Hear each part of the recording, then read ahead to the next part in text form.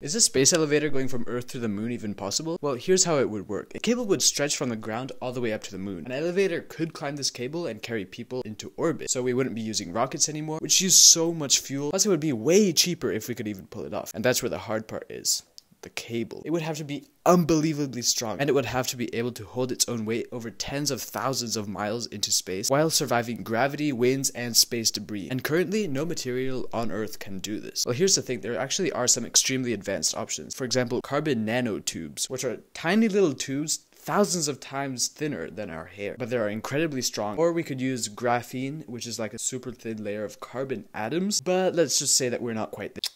I might start working at NASA. I only have one problem with it though. Already, elevators are extremely slow. For example, I was in New York and I had to take some elevator up some random skyscraper. It wasn't slow, but it took so long because we were on like the third to last floor. So I think going to the moon would be thousands of times worse. Just download some good games.